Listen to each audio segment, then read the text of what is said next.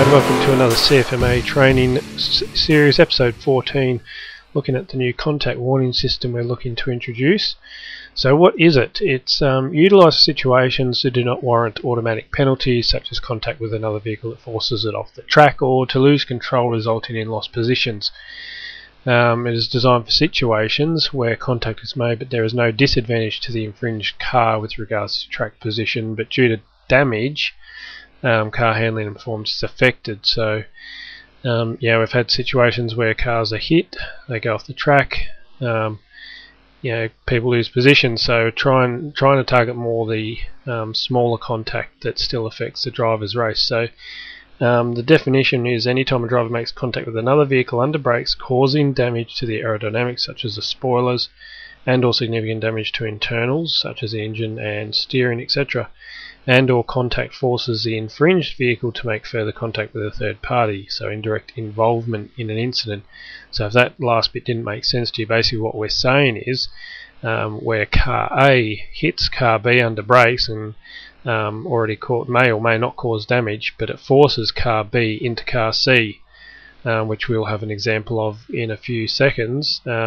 This one you're about to look at here is more of your direct contact under brakes. So we're trying to encourage drivers to race even cleaner again. So you'll see here contact with that car 1 under brakes. Now in this instance it caused damage to the aeros and a little bit of damage to part of the handling. So this can offset a car for the remainder of the race, and regardless of repairs. So again, and the other part of it is if there's enough damage caused to the car that's being hit, especially when you're talking about rear-mounted engines, they might have to travel a lap and a half with the damaged engine and significantly reduced power. So this one is a prime example of A, B and C. So just watching here, the green car that's gone off to the left was in second or first almost, and all of a sudden is back in fifth by the end of this. So not only did they lose position, but also there was contact made. So in this instance, the car 9 was the one that made the contact, so but it wasn't car 9's fault.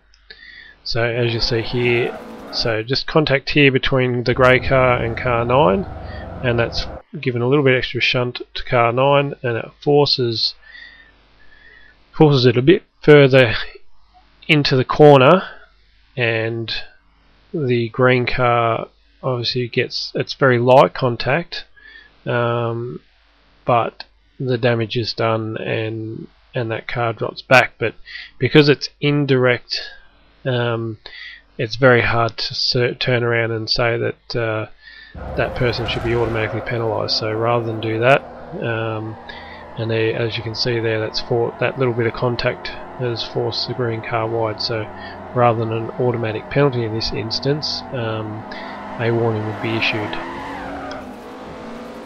So, and here's just another example of causing damage under brakes, where there's been no disadvantage to track position.